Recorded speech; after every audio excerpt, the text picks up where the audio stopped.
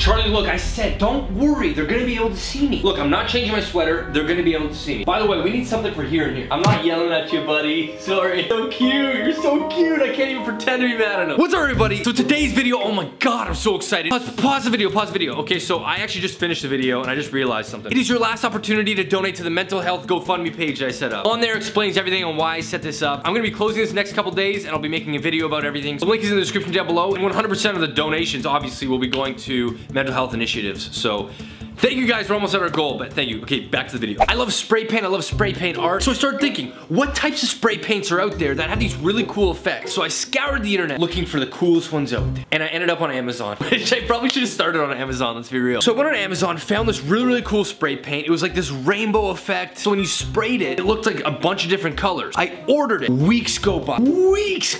I then get an email saying, we actually can't find a seller for this product, so we're giving you your money back. And I was like, are you kidding me? Are you freaking kidding me? This stuff is the coolest. This morning, I was out for breakfast and I was like, I'm gonna go for a walk to Canadian Tire. And for the majority of you guys out there that don't know what Canadian Tire is, it's like a Home Depot and a Walmart had a baby. Yeah, pretty much that. Let's just see what types of spray paints they use. Lately, I've been using Montana Gold, which is this. Acrylic paint.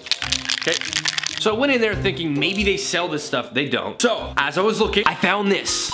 This right here is Plastidip Chameleon. I want you guys to think this is sponsored. This is just, I really want to put this to the test and see if it does what it says it does. Because on the can, it says it creates a color shift appearance. So this essentially is what I was looking for. Now the way this shifts colors is actually in the light. It'll reflect light and it's got different pigment. I don't know. I was going with the scientific, like, well, basically there's a pigment in there with a little bit of glitter. I don't know. I don't know what it does, but apparently it's supposed to look like, it's supposed to show different colors. For best results, they say you should use a Plastidip base, which is what we got here. Now the item we're gonna spray paint, I think it's like a cheese platter, but I bought it because I wanted to spray paint it. Now it's not necessarily the best thing we should be using. The reason I say that is because it is a flat surface. Chameleon paint works really well when there's like shape that the light can bounce off, so maybe something rounded or something with like dents in it. Like your mama's car. But the whole reason I bought this was for that, so we're using it. Too bad, we're using it. I wanted to try it. I mean, I always had teachers in school that would just randomly bust out this hard ass. I'm like, whoa, chill. You're the art teacher. You're here to like cash checks and go home. Let's be real. Step one is we're gonna sand this so the Plastidip sticks to it, and then I'll tell you step two when we're there. Okay, we'll cross that bridge when it comes.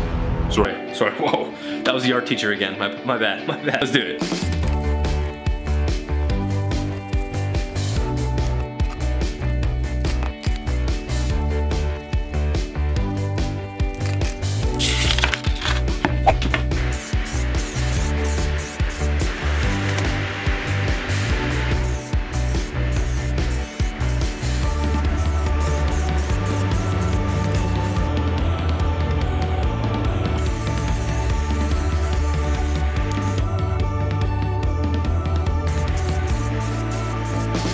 Okay, so once we put about like 5 or 6 base coats, we've got it completely Plastidip right now in black. We're ready to do a couple coats of the Chameleon. Now at first you might not see it, but as the layers go on and on, you'll start to see the effect more and more. I mean, that's probably obvious.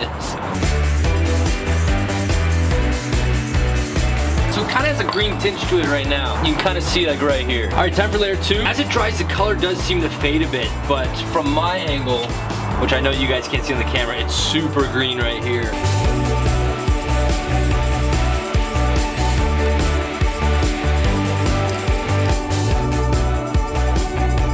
Like right over in this angle, it looks so teal blue. From the camera, it looks like dark gray. It's already working. Oh my God, it's like super green from this angle.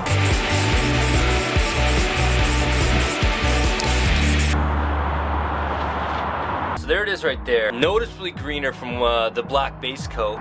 This is after a fresh paint. Look at it. It goes like really deep blue now. So it's blue from this angle, green from up here. Damn, that's cool. Damn, that's really cool. The one issue I will say I am having is getting a consistent spray look. You guys can see from this angle, it looks patchy. It doesn't matter how many times I spray those spots, they're always dark.